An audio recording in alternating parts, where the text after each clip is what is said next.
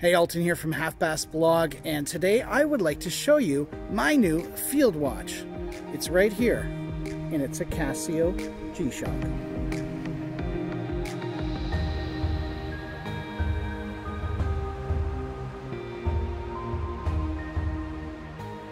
Hey everybody, Alton here, and welcome back to the channel. Today I want to talk about this watch. This is a GA 2110SU-3AER Casio G-Shock, known as the Casioak. This is a rugged, somehow retro and yet futuristic, cool G-Shock.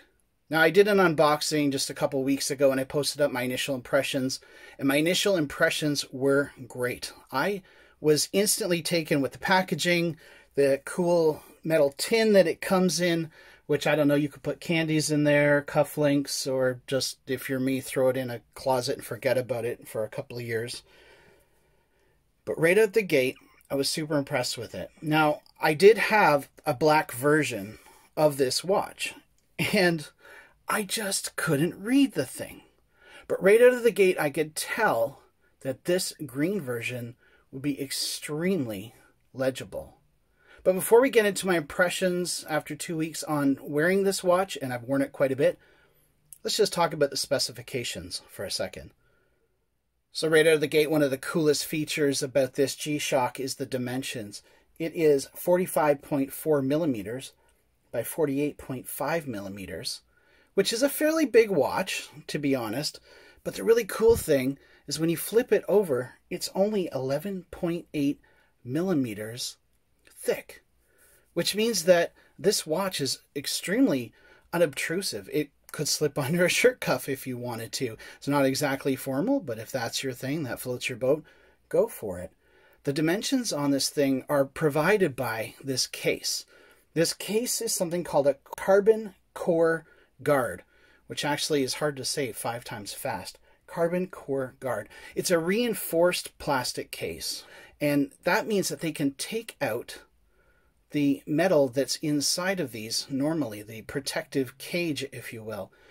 And so with this new technology, G-Shock is coming out with some pretty slim and cool looking watches.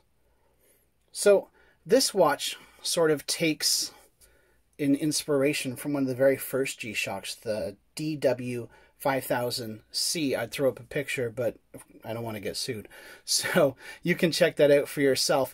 That was more roundish, and it wasn't symmetrical on all sides from what I can tell, but there's sort of a bit of a throwback to that very first watch. Of course, this G-Shock is anti-digi. It's got the LED screen, which is sometimes hard to show, but it has a fantastic feature. Throw on the light. No, under my lights you can't see it. But throw on that light, and in the darkness you will be able to read your watch at any time of day, which I really appreciate it. It's got a world time, a 1/100th stopwatch. It's got timer, 5 alarms, hour chime, auto calendar. It's got double LED backlight, a 3-year warranty, and 200 meters of water resistance, as you would expect. Now, for me here in Canada, this is going for 150 Canadian dollars. The original 3 went for 130. So obviously Casio has realized that they have something pretty great on their hands, and they have decided to jack up the price. And I guess I really can't blame them, although I wouldn't mind saving that $20. Now, one of the really cool things about this G-Shock is the octagonal case. There's just something about it that draws the eye. It's different from your regular square. It's just different in many ways. And people call this the Casioak because it reminds them of the royal oak. So taking a quicker look at the dial, we see that we have indices around the border in green and tan, if you notice that. And we see a day complication right there at the 9. And of course, Casio and G-Shock printed at the 12. At the bottom, we have some functions printed out, as well as water rating at the 3. The hour and minute hands are quite legible. They actually are loomed. and it has a digital display, which is really hard to pick up on the camera. It's actually hard to photograph as well. One of the things I particularly like about this new G-Shock is just how legible it is. In fact, when I look at it in just the right light, it seems as if the glass disappears. Actually, a funny story. I was sitting on the couch, my wife came up to me and she looked really concerned. She looked down at my watch. She said, "Oh no, it's gone." And I said, "What's gone?" She pointed to my watch and she thought the crystal had actually disappeared.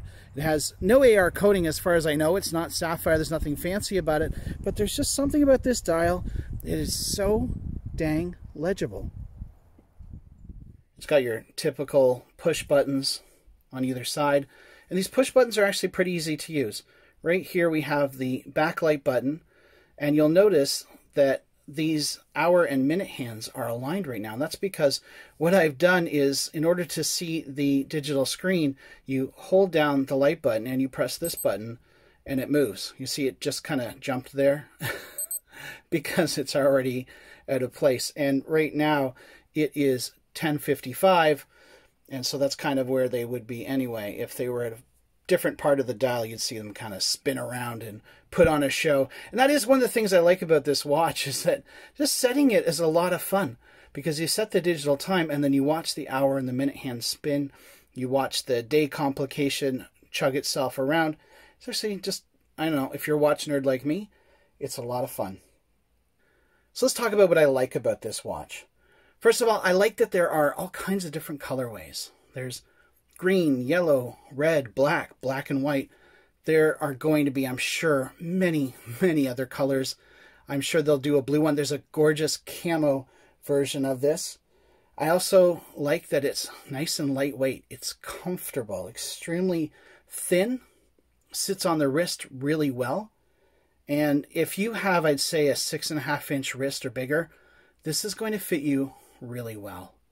Some guys who have really, really big wrists might find that these kind of push off from your wrist, but I have an 8-inch wrist and it fits me just fine. So it's comfortable, it's thin, it's light, and it's also extremely legible. At least this version is. And at least if we're talking about the analog portion of this watch. Finally, what I like about this watch is that it's just fun and it's cool. It's fun to set the time and watch those hands sort of spin around into the correct place. And it's fun to swap parts. I actually took my 5600, grabbed the black strap from that, and swapped it onto this G-Shock. And it looked really cool, if I don't say so myself. However, I couldn't get the green strap on the 5600. It just didn't line up quite the right way, and it wasn't a great fit either way. So I don't know if that's something I'd recommend, but I thought I'd give it a try. I would love to get a camo version and start swapping parts. Putting a camo bezel on this watch would be really neat with maybe the black strap. I can see tons of potential for people doing that, and I know people are modding them in different colorways already. So they're just fun and they're cool. Now, what would I change about this watch? Well, first of all, I wouldn't particularly change this for me, but if you had a smaller wrist, you would find this to be probably a little too big for you. But that's probably the case for most G-Shocks in that situation. The other big thing is this screen is just so small. I mean, it gets the job done, but if I don't have my reading glasses on, I can't read that screen. And I'm sure I'm not the only one that has trouble with that. And then some colors are just hard to, as we've said, hard to see. So that could be a con depending on which colorway you get. Obviously, this one is extremely legible. I'm sure the yellow one is even more so.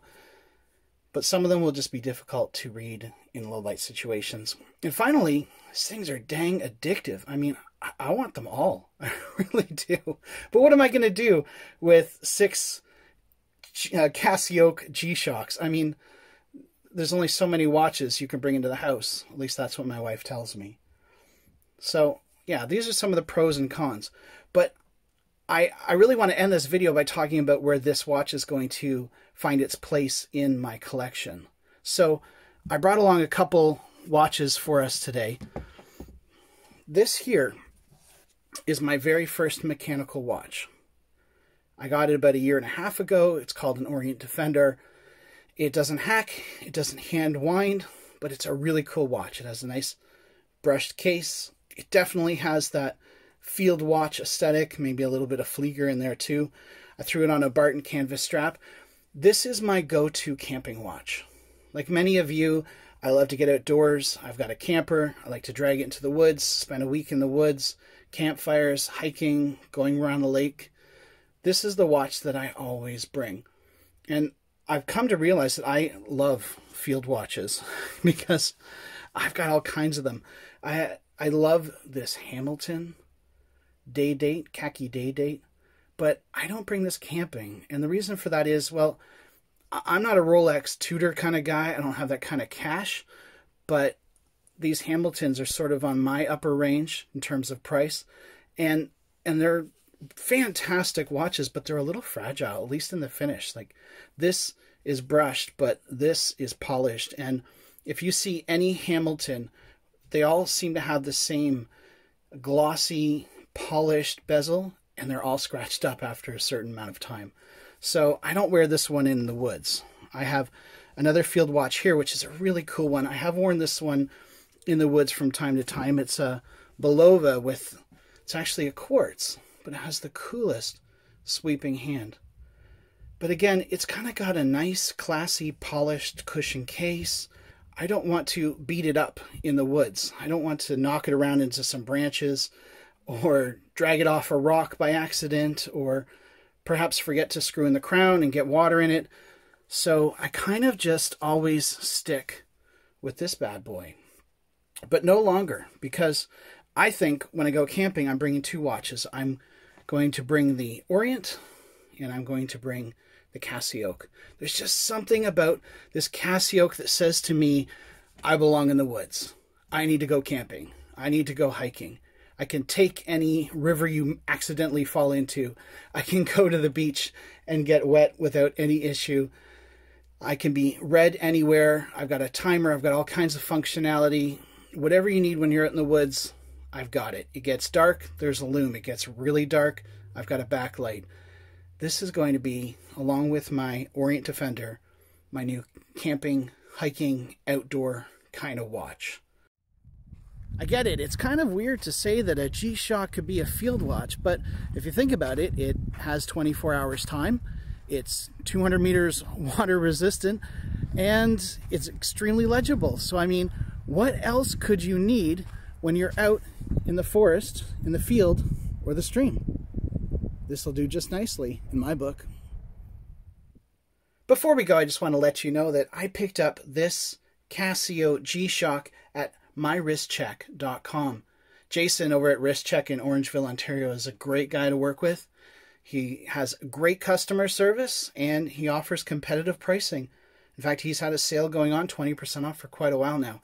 So if you're looking for a watch and you're in the area, I would absolutely hit them up. He has fast shipping and he does a great job.